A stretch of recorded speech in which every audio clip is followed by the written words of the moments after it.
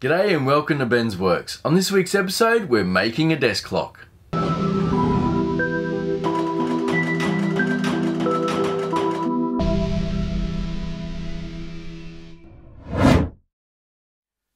So I was at work the other day and I found this beautiful tiger moth. Now we have a lot of fluorescent lights around the place and they attract all the moths, and I found this little guy on the ground.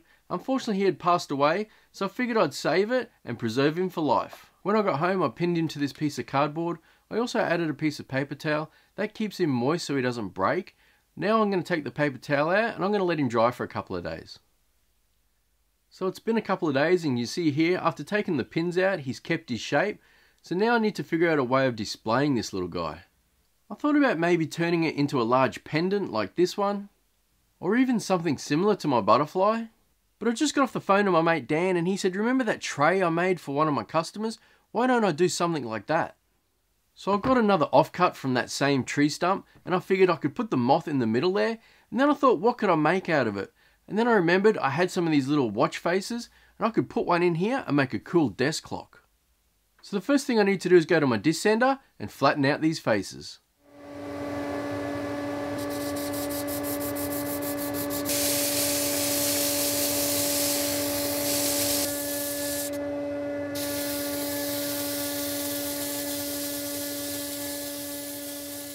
I've been thinking how I want this to look when it's on a desk, and I want it angled back a little bit so it's a bit easier to read the clock.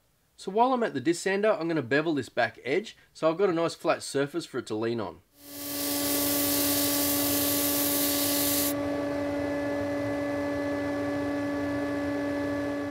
I've got the timber all sanded up now. I'll put the bevel on the back here. Now we'll have to put a couple of supports on there just to stop it from tipping over. But the next thing I need to do is look at casting some resin. But before I do that, I just want to clear all the debris out of the hole.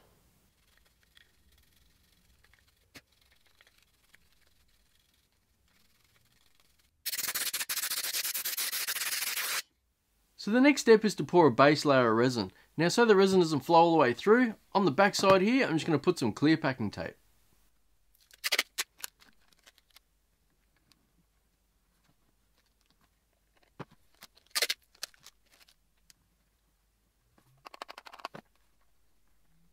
I think I'll add a couple more pieces just to be sure.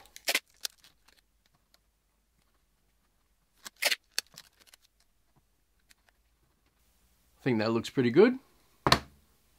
Judging on how thick the moth is, I'm going to have to make this pour about 5mm thick. The casting resin I'm using for this one is Art Cast by Just Resin, and it's the slow set version. Make sure we're mixing resin, you mix really well. Try and do at least 2 minutes worth of mixing and make sure you scrape down all your sides. This is the point where we hope the tape's doing its job. I have a feeling some of this resin might soak into the timber, so I might just put a little bit more in.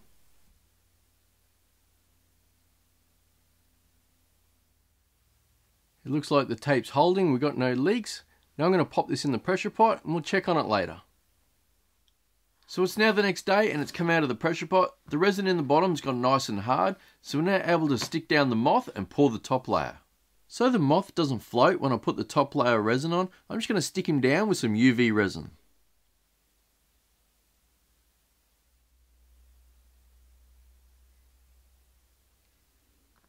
Now I've got him in the position that I want, I'm just going to take my UV torch and cure the resin.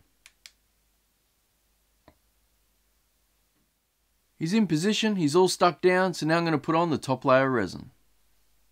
Do you guys remember when I was pouring in the resin for the butterfly, how the flow of the resin made the antenna break off? Well, on this one, I'm going to try and pour nice and slow and in one spot, and hopefully his antennas stay intact.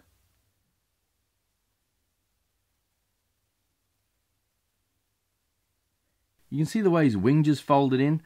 Unfortunately, I'm going to have to try and pour from the bottom, and hopefully that forces the wing back out again.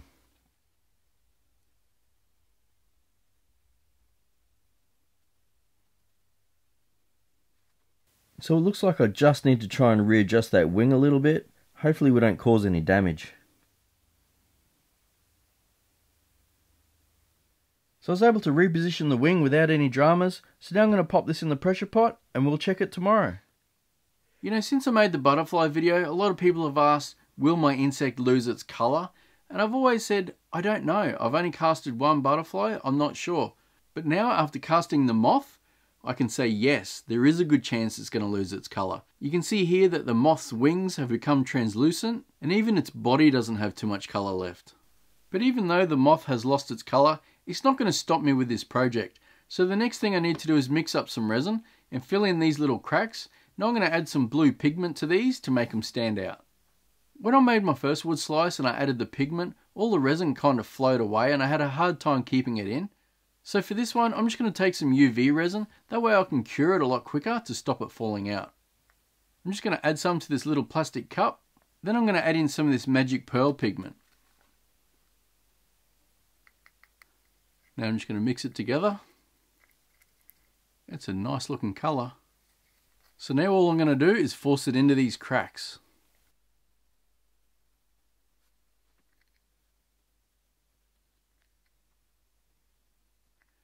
Now I'm just going to let that soak in for a couple of minutes before I put the torch on it. I think I might even go put this one out in the sun, just to make sure it's nice and rock hard. So now that's all dry, the next step is to take it back to the disc sander and flatten this face.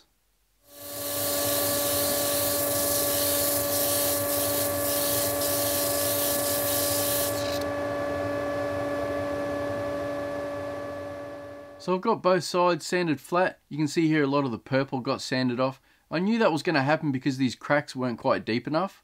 Now the next thing we need to do is drill our hole for our watch face. I'll be using the same face that I used when I made this desk clock. I think I'm going to position it in this top corner here. That way it looks like the moth is looking at it. Now I'm just going to go to my drill press and I'll be using a Forstner bit to drill this one.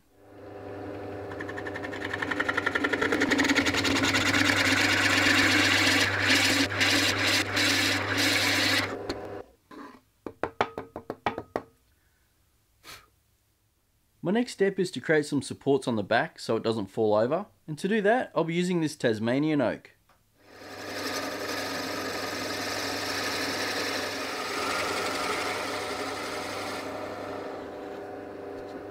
I made these holes slightly smaller than the dowel, that way I can put them in with just a friction fit.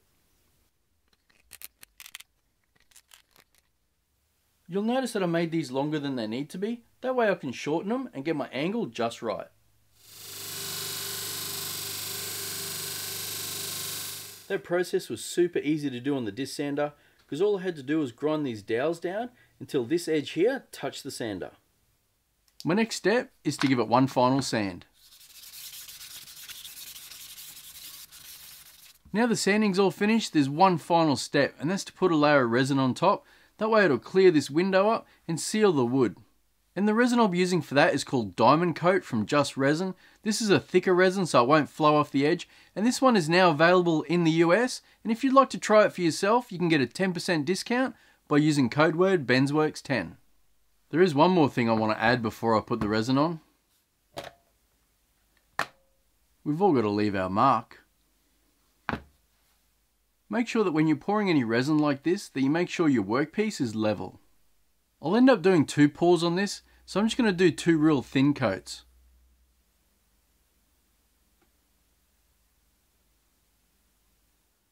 I'm just going to take a paintbrush and spread it all around.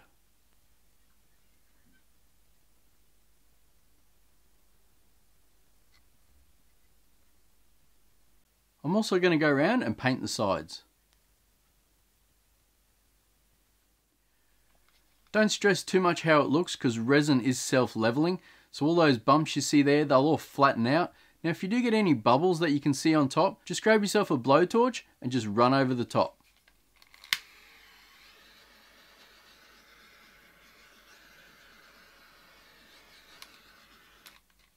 Now I'm just going to leave this sit till it dries, then I'll flip it over and we'll do the back side.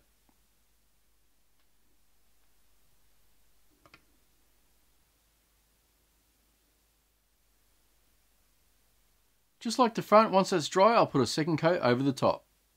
While that's drying, I'm going to coat these legs with some linseed oil. When I apply linseed oil, I like to put it on nice and thick, then I'll leave it for a couple of hours and wipe off the excess. I'm about to apply the second coat to the front, But before I do that, I'm just going to give it a quick run over with some 1200. Now for the final coat. Now it's time to put it all together and see how it looks. Now for the watch face, and we're done. Alright, let's take this clock outside and have a good look at it.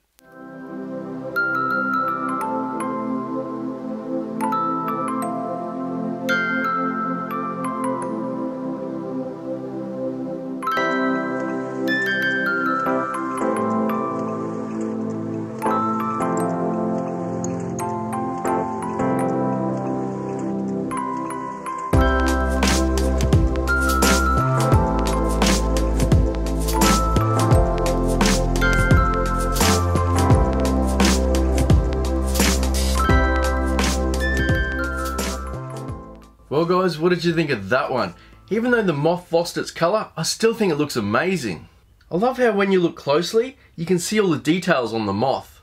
And even though we sanded most of the purple off, there's still hints of it there and it still looks cool. I could imagine this sitting on some manager's desk somewhere in a big office on a nice timber desk. I reckon it'd look awesome. Well, that's all for this week's episode. I hope you enjoyed this one. Thanks for watching and I'll catch you next time.